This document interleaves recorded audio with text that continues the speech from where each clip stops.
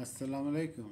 My name is Michael Saahir. I'm the resident imam of the Nur Allah Islamic Center in Indianapolis, Indiana. It is my honor, I'm humbled to be the recipient of the Muslim Journal's A Time to Be Grateful award entitled the Imam W.D. Muhammad Citizenship Award.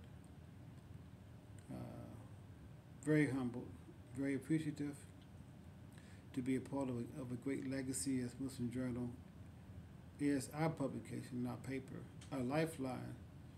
For them to recognize me, the work that we do it feast of Allah, we do it in the way of Allah, we do it for the pleasure and the love of Allah, and we are grateful and thankful that to be recognized.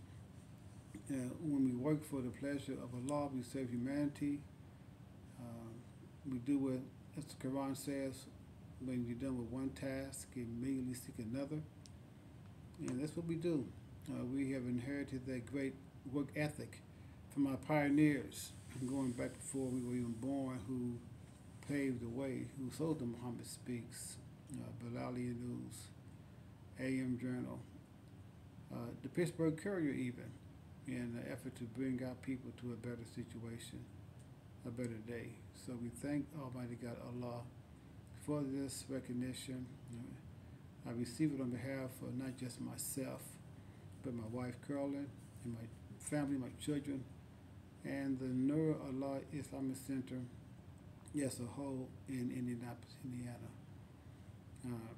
We thank you all for the recognition, and we give honor and praise first and foremost to Allah, and we honor and recognize the hard work done by all those at Muslim Journal who continue to keep us connected as a community.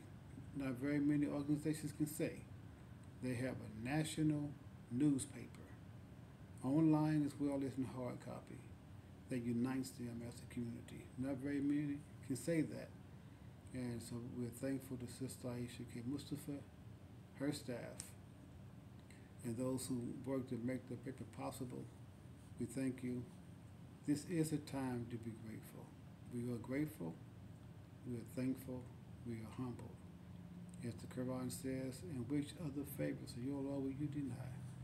And we pray to Allah that we do not deny any of them, that we be forever vigilant, hard-working for the cause. First and foremost, Allah's cause and the good of humanity. Thanks again, and thanks again. Alhamdulillah. Assalamu alaikum wa rahmatullahi wa barakatuh.